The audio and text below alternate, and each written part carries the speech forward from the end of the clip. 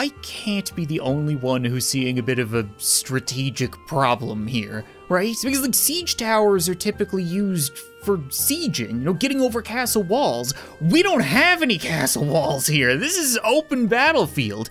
So what exactly are you gonna do? It's like sending an ambulance to put out a fire.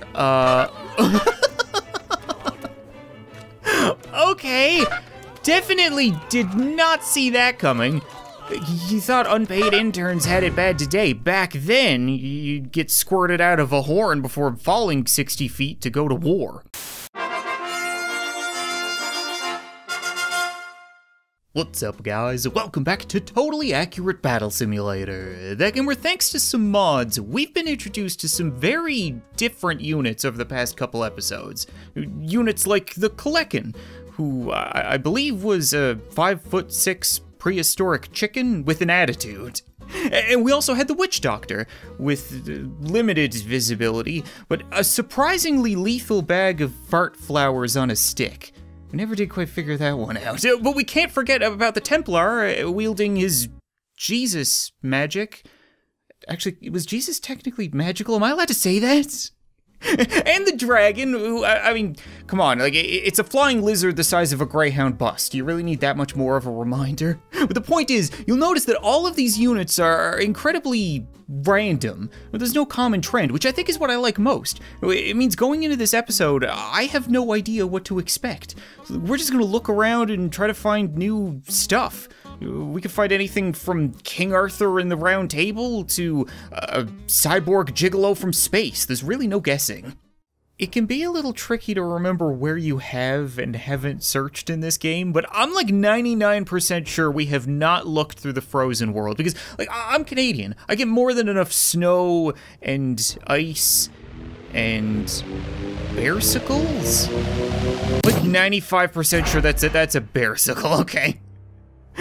We found the Bear Rider again, except for now it's called Warlord. Whoa, never mind. This is very different from the Bear Cavalry that we've seen in the past, because it used to just be a dude with funny hats and a really big hammer. Or more importantly, a really big bear. That was the main weapon. But now he's got, like, lawnmower attachments? Well, unfortunately, we don't have any grass out here, but I wouldn't mind seeing if he can chop his way through a phalanx. So long as they can stand up on the ice. Okay, guys, I know it's a little bit slippery, but you gotta stop spinning with the spears. You're gonna take somebody's friggin' eye out. More importantly, a friendly's eye out. That is not what we want. Okay, it's 1800 against 1800. This is a perfectly fair fight on paper. I know the numbers aren't quite even, but it's hard to put a bear on paper. Oh, yeah, that is pretty much what I expected. Oh, never mind, the bear died. I'm not sure why that surprises me, though. Of course, pointy sticks are going to be useful against animals. Humanity has been singing that song since the time of the Deadly Dodo, or whatever the frig the name of that thing in the intro was. Come to think of it, we ran this little experiment with the original Bear Cavalry, but I want to run it again because like, the normal cavalry, the horse cavalry, these wobbly warriors cost the exact same amount, but I can't imagine it's going to be a fair fight, right? Because like once all the riders die, then you're left with horses against bears, and I know where I'm placing my money. Then again, the knights are quite a bit taller. Oh. Yeah, thing is, a tree is quite a bit taller as well. Doesn't mean it's gonna dodge an axe. I'd feel bad if I teased the dragon today and never once got to see him in action. Or just see how friggin' big he is. Look at the size of the square. It always surprises me. But this should be like ringing the dinner bell, right? He should just roast and then devour a lot of these bears.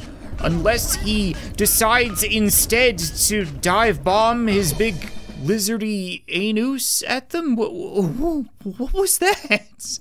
I just gotta run that one more time because that did not play out the way that I thought it would. Like, yeah, the bears close the distance. They're hacking away at his soft underbelly, or so they think. It's not that soft. He remembered that he can fly.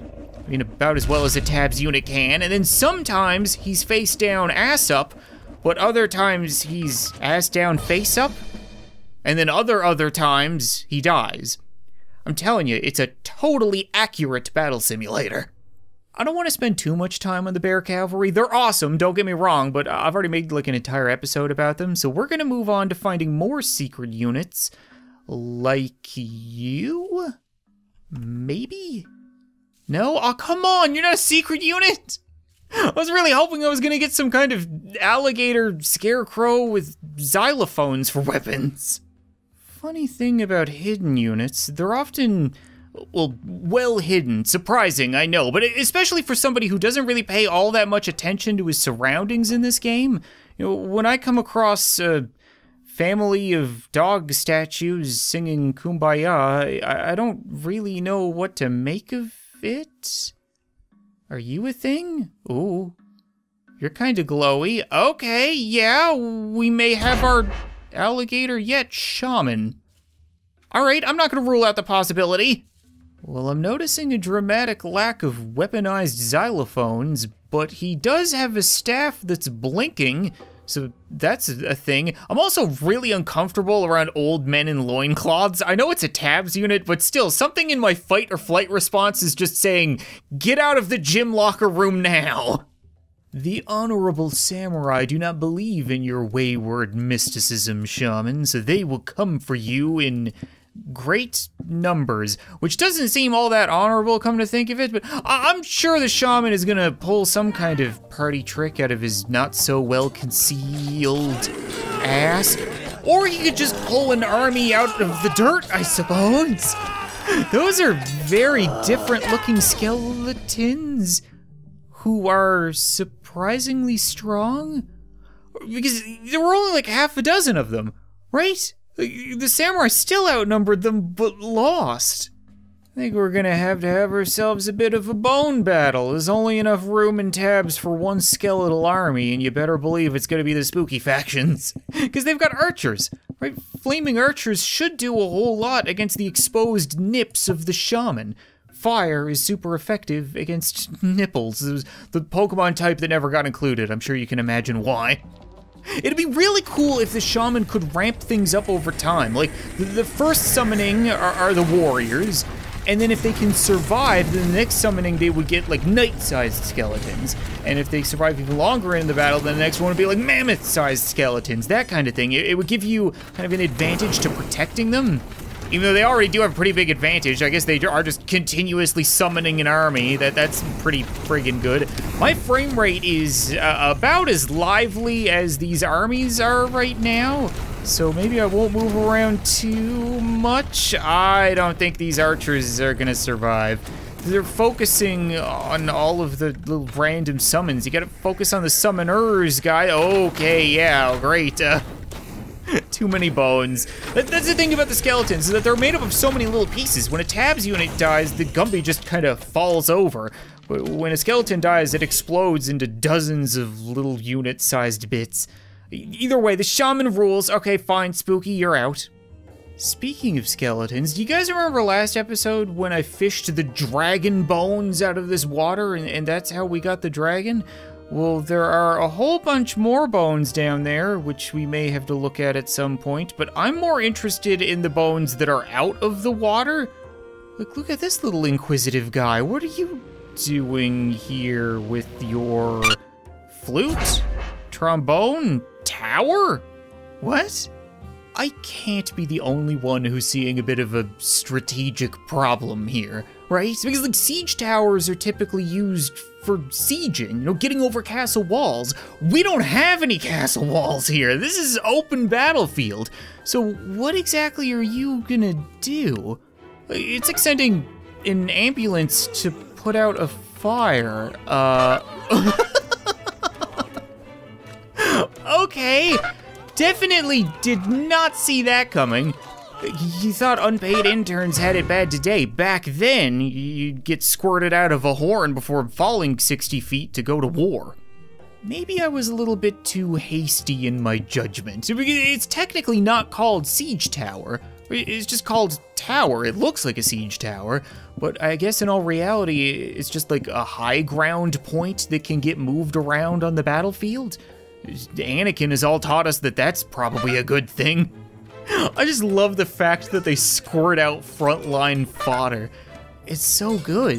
It turns, it doesn't move forward, which is important. So if you had an army in front of it, it would hang out in the back until stuff closed the distance, in which case it might be in trouble. Oh boy, there go the horns. It sounds like skydiving clowns. Yeah, so it's not invincible by any means, but it is a really, really cool unit that leads to some complications upon death. Can we like crush them all, I wonder? Probably not. Oh, is this a really dumb stalemate? I'm assuming control. I'm just gonna back him up and see if I could like, oh no, can't shoot like that. Okay, we gotta like go over here somewhere, and then maybe we could shoot through. Did that work? Oh, look at my arrows. They're all twisty. And I keep shooting shields. Okay, 1, shooting shields, not a good strategy. 2, twisted arrows like that, pretty sure they're against the Geneva Convention, if that applies at this timeline. Let's say for argument's sake, the bears are coming for us. What if we decided to set up some defensive towers and then put a whole bunch of dumb farmers in the front? Bears like farmers, right? I mean for lunch, not for friends. Little something like, ooh, that, okay. Towers are a little tilty. And this isn't Fortnite, but fortunately, they can still honk out the frontliners, or more importantly, rain down the pain. These are very unique. I gotta say, I like them. I don't know if they're more or less deadly than the typical arrows, but they feel more deadly. Well, as powerful as these towers may be, I get the feeling they're gonna act like bowling pins as soon as we put in our own siege units. And then we also need something with shielding, or something that's resistant to arrows. Something stupid, mayhaps? Something like the cactus? Should be able to survive a whole lot of hits. Yeah, I think that's gonna do it. We're not all that worried about the farmers because now they're fertilizer, and we don't care all that much about the squires either. They're just gonna get a great big hug from our frontliners. But I really wanna see you guys hit the towers. Can you maybe not drive off the edge of the map? Can we do that? I know it's a little narrow, but I would appreciate, oh my Jesus. We didn't hit one tower. Their range is just too much. It just dawned on me that we do actually have a castle in Tabs, and I was thinking maybe I could come here and do something to turn the towers into siege towers. But right now, I don't really want to mess with the defenders if they're feathered. You must be something, right? No? You're just a random castle chicken? Does chicken royalty work different to human royalty? Because the chicken commoner is living in a castle. Meanwhile, we've got a chicken with the crown living on a farm? And it's a thing? It's a chicken. I already knew it was a chicken. Wait, what? Is this a unit? It's not a unit, but there's more of them. I just found another king chicken hanging out in this tree. Yes, I'm aware, it's a chicken, but why? Third time's a charm. You got anything for me, big guy? Maybe I just need to get all the pieces and they'll combine to make some kind of chicken Voltron? Oh my God, it just dawned on me. People are gonna think that these videos are scripted. We didn't find King Arthur, and we didn't find a gigolo from space, but we did find a huge cock with a crown, which is like, kind of both. For real, how many chickens am I gonna have to find? It's a farm, they're gonna be everywhere. Oh, here we go, you unlocked the chicken man. Oh boy, guess who's back?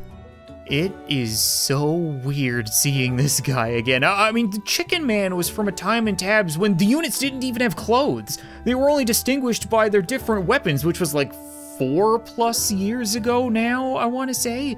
So like, he's back with all of his butt full of birds glory. I'm just gonna send in a bunch of peasants to fight him because I don't really want to sacrifice any other units. Ooh, he's a little gassy this time around. Got a bit of a poof to him.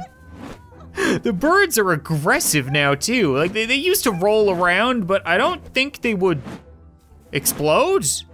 Some of them are getting kicked, but some of them are definitely exploding. That's, oh, this friggin' game, man. You see what I mean? Who would have guessed this at the beginning of the episode? How many kamikaze chickens do you think it takes to blow up a tank? It's something I never thought I was gonna ask this morning, but something the Russians would probably like to know. Oof, okay, ooh, oh, chicken man, you should have looked both ways before crossing the street. Okay, yeah, that did not go according to plan. I thought for sure this was gonna be overkill, but apparently that armor is just thick enough to stop a chicken detonation. Let's try that again. Oh my god, there's so many chickens. It's lagging, but in like clumps. It only lags upon birth. And then when they roll around, it's fine. Oh my god, look at them all. There's a point there where the tank was almost completely buried. It's like it's snowing chickens out. You see, there's so many ways of breaking the game with each of these units, and I try to give each of them a little bit of a spotlight, but I swear this mod could last me forever.